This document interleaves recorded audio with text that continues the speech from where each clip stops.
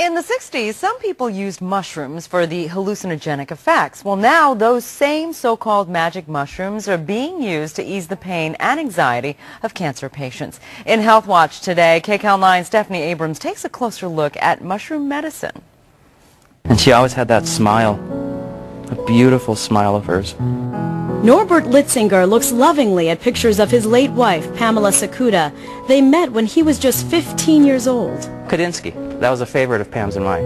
He revisits their times together at the Los Angeles County Museum of Art, remembering her joy for life and when her stage 4 cancer diagnosis took it away. She had been on conventional antidepressants, which were absolutely useless.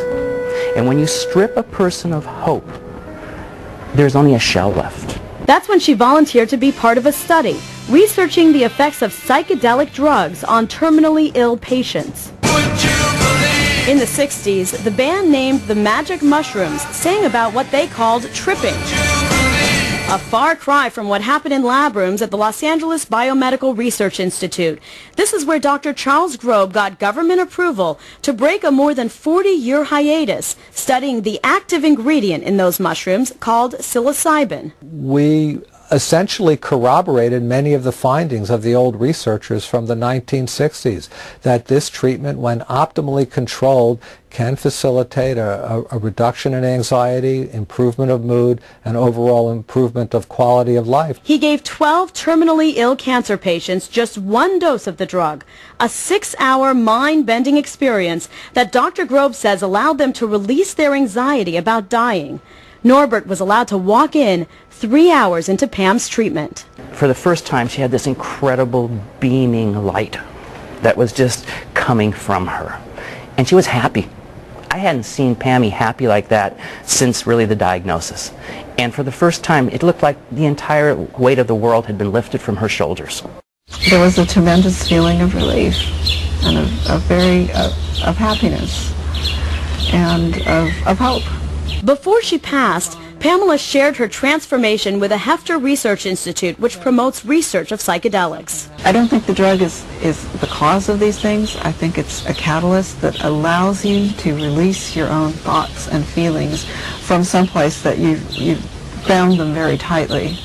Dr. Grob says patients like Pam didn't have what's commonly known as a trip. With his low controlled dose, they didn't hallucinate, seeing the world around them change.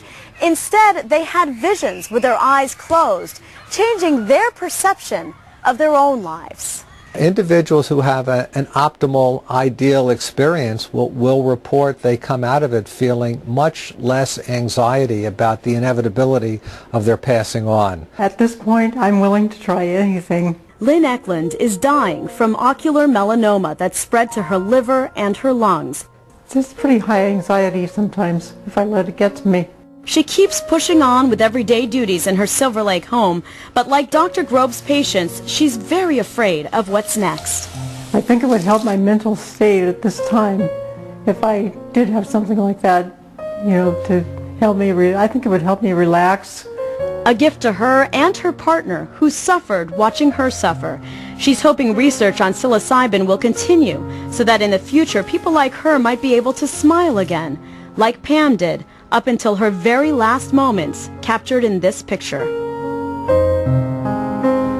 She died on our living room sofa, in my arms, exactly the way we had intended it with our cat Sally.